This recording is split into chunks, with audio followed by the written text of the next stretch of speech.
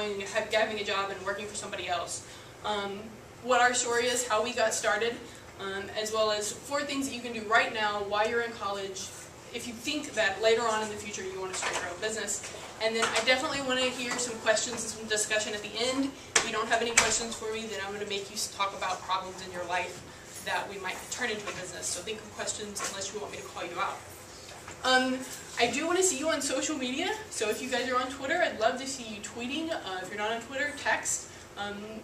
Because that's the feedback that I get to know that I'm giving you interesting, relevant information.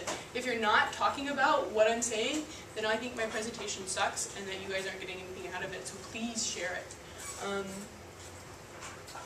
So real quick, job market sucks right now.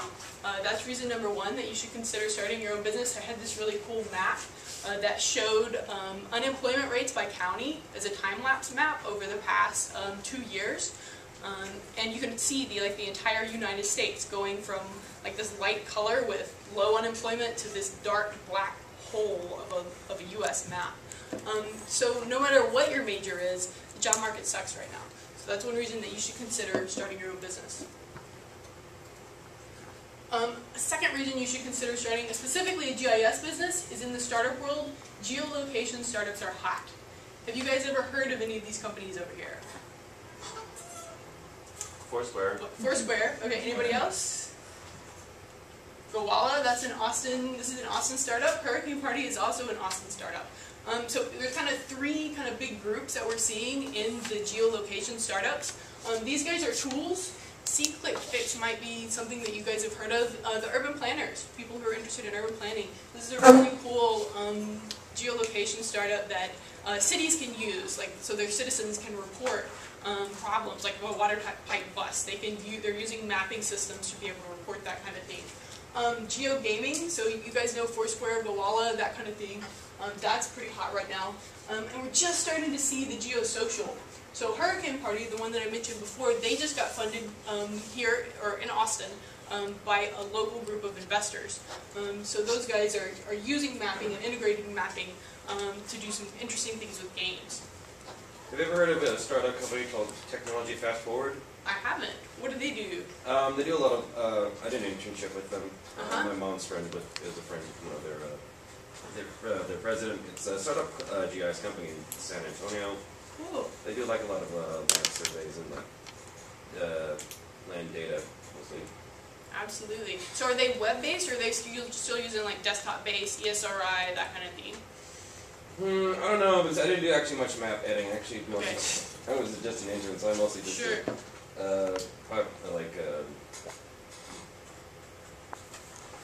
I just mostly like building tables.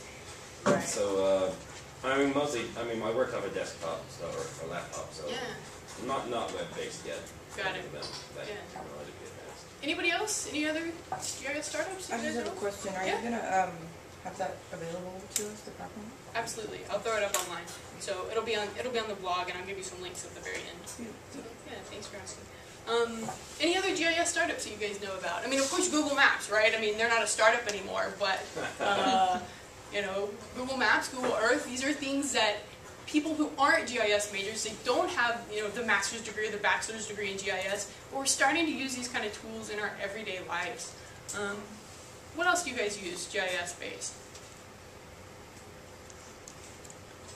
Not so much? Okay. Well, I bet you will in the very near future. Okay, so what is Cubit? What is my company? So at Cubit Planning, what we want to do is we want to help urban planners and environmental engineers, folks that don't have that master's degree in GIS, they're not running ESRI, we want to help them pull data from a mapping interface very quickly. This is our company concept.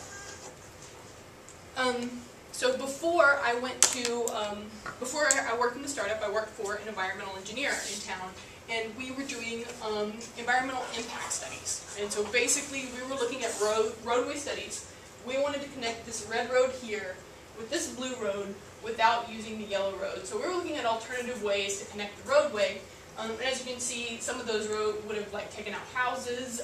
There were some historic homes in the area. We were concerned with things like wetlands, endangered species. So we were using mapping to figure out what the potential environmental impacts were.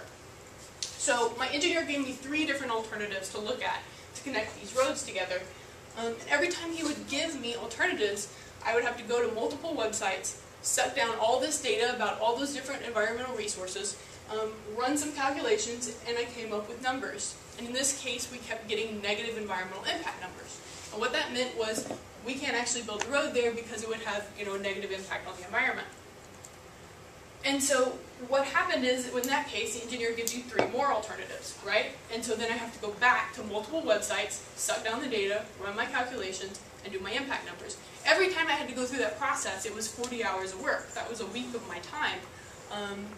And so it was really boring work, going back to all these different websites. Every time the engineer would give us more and more alternatives, we looked at something like 27 alternatives for what should have been a simple roadway project. We wasted, I don't want to say wasted, we spent thousands of taxpayer dollars and weeks worth of work. So this is the problem that my company solves. That's another thing that Technology Fast Forward had. When the work we did with the city, because we were a contracting company, and they'd asked us for a map, and then we'd finish one, and then 2 weeks later they'd ask for the same map, only just a new version. Absolutely. We just gave you one. Absolutely. With weeks on it. Right. And they want you to tweak something very, very simple, and some of the desktop technology doesn't allow you to make changes like that very quickly by hand. So this is kind of our world that we solve. And so Cubit, again, I had a little video here, but we allow people to do that in seconds. We use a Google Map interface. So in Google Maps, maybe you guys have wanted to ever drawn a map in Google Maps or in Google Earth. The same concept. We let an urban planner or environmental engineer put points on a map, press a button in 30 seconds. They have cut and paste ready environmental data to integrate with their impact studies. So we save them at least 40 hours worth of work per project. That's how we make money.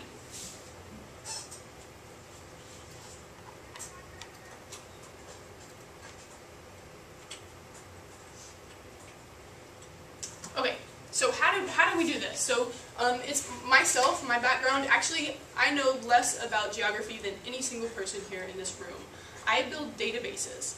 So I started in economics, building databases for an economist, and then I decided I wanted to do environmental engineering. I was able to switch fields, and then I learned about ESRI and a little bit about GIS, but it was very painful for me. I wanted a quick way to be able to pull data down from a mapping system. Fortunately, at the same time I was going through that painful process, I was complaining to a good friend of mine, and I was telling him that it takes me all these hours to get all this data, and it's boring, and I hate my job, I hate my life, I really want to just get my data and do a higher level analysis.